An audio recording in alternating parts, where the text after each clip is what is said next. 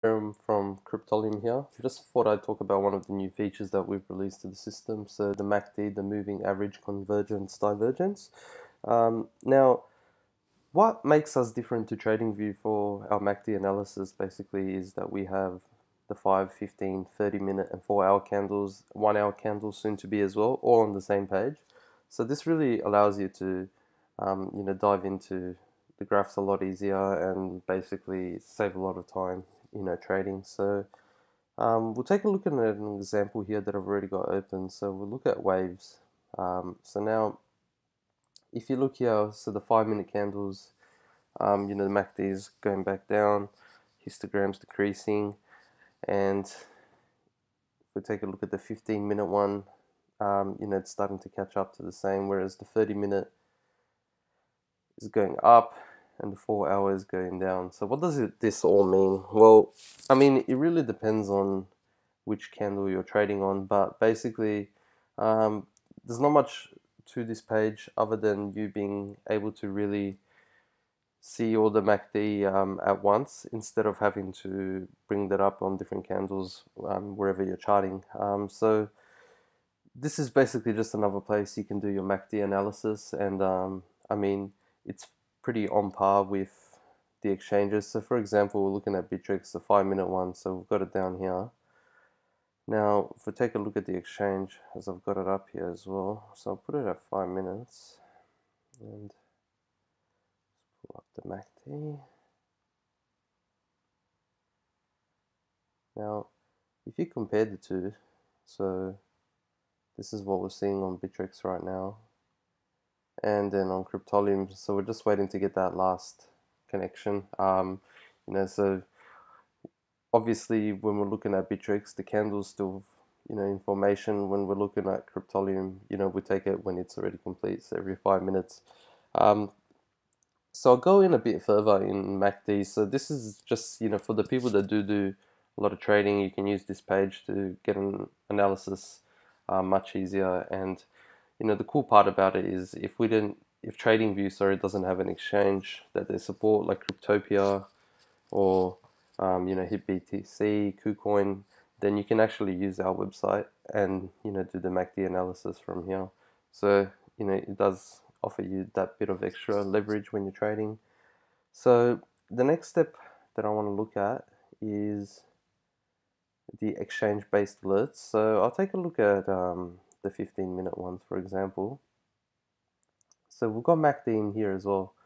So now I won't get too much into the alerting dashboard or this new dashboard. I'll do that in a separate video. So I just mainly want to cover MACD and how it's been implemented in the system and how you can use it in your trades. So for example, we have 3 different alerts for MACD now, which is new to Cryptolume. So now what you can do is you can go and hover over any one of these boxes and it will tell you what this does. So it will give you a bit more detail about the alert. So the first one is MACD crossover. So we're looking for where the MACD crosses over the signal line, and then we've got the next one is MACD up and RSI oversold. So what this means is what MACD up refers to is that it's gone up in the histogram and the RSI is actually oversold. So it could be a good time to get into this trade because a lot of people will only use 2 simple indicators to go into a trade, and it might be just looking at if the MACD is crossing over or is about to cross over, which you would use this alert for, because if it's already crossed over, it's most likely not oversold anymore. So this can be used to know and to try and preempt an attack, try and preempt the trade. So basically you would go in to a trade. For example, this one, let's take a look at it. So it's probably the best way. So it was Ethereum, and we're looking at the 15-minute candles. Okay. Well, we'll just wait for Bittrex to load up. Okay. Swap over to the 15-minute candles. Now pull in,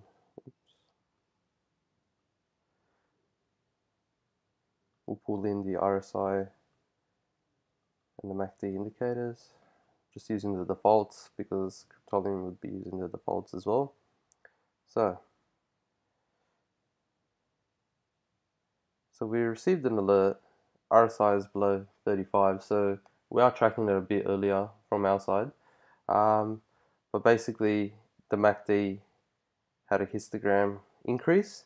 So this doesn't necessarily mean that the histogram's going on an uptrend. It basically just means it's increased. So from this point over here to this point over here, it's increased. While it's very minute, you could be looking at these alerts to find the bottom. So for example, if we're looking at Ethereum now, I'd say we're pretty close to the bottom because right now the RSI is oversold. It could go a bit lower. I suspect it could hit the bottom, so it could hit the 30 RSI. So this is one of the trades that I would actually sort of just keep an eye on. And if I saw it hit the previous resistance, then I would put in a small trade, but I would put in a stop loss just in case. So always use stop losses, but this to me looks like it could be moving anywhere from this point, but it could go a lot more further below. So it's something I would just keep an eye on to see if it hits these previous resistance levels. If it does, then somewhere around here I might enter a small trade with tight stop loss. But yeah, this is how that alert can be used. So we're seeing that Ethereum, well, that was on Bittrex. This is alerting for Binance. So it looks like it's just happened on Bittrex as well. So these exchanges usually follow each other very closely. But that is how you would tackle one of those, trades. You would just, see that it's alerting, go and see if it's a good point to go in. Check previous resistance levels. If everything looks like, you could hit that bottom again. The market's trading sideways, so Bitcoin's trading sideways. Nothing that might throw, this technical analysis off the balance. And then basically you just use that information and see if it's a good time to enter a trade. Always do your own research, any other indicators that you might use, or if you might want to read up on what's happening with the coin, look into those things. But those are the kind of things that normal sort of traders would look out for when they're going in and making trades based off these two metrics. It's really up to you. I don't see any need to have to pull up any Fibonacci levels, or it depends how much you really want to read into it. If you want to see if you can capture the previous support and resistance levels more accurately, then go ahead.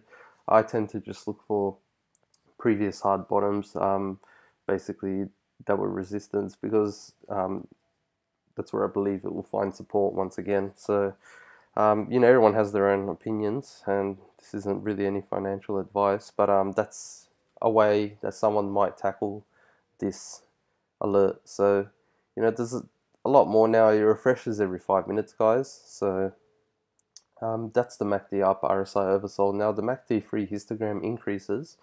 What that would basically indicate is basically just free increases on the histogram itself. So the histogram is this center bars where basically it's either going up or down, and usually when it's going up, that's when crossover is usually indicated. And then what we're looking for in increases is not just increases where it's gone back over zero, but increases as a whole. So from here, to here to here, if those were free increases, that's what that would be counting. So it's similar to our volume and price spike alert. So what this one does is it looks for free candles that have gone up in volume and price, and then it sets up this alert here. So MACD is very similar, but then as you all know, MACD doesn't just look at the completion of the candle. It looks at what's happening in between as well. So you can catch out those kind of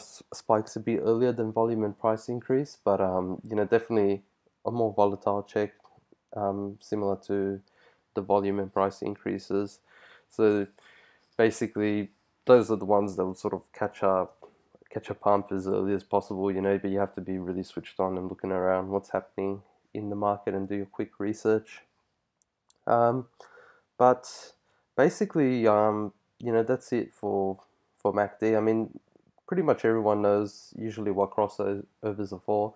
Usually people try to catch a cryptocurrency, or I guess in any trading scenario, they will try to catch the crossover. So they don't usually trade once the crossover has actually happened, um, which is what we're indicating here.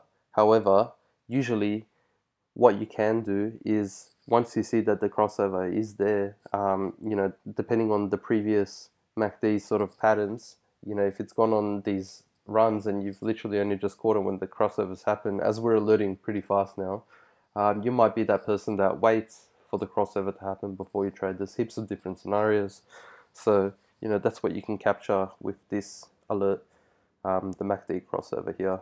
So because of the fact that we're doing exchange-based alerts now, they're never more delayed than a few minutes, maybe 2 minutes, 3 minutes. So you're pretty much getting what's happening in the market right now, as opposed to our previous alerts that would have taken sometimes, 5 to 10 minutes to report on statistics. So this is a much faster alternative, and now you can, check for all these different sort of trading scenarios, which assists you, in finding and making the right trades. So hope you guys enjoyed the video, and if you have any questions or comments, just let us know via Slack or email. We'll be happy to help. Cheers.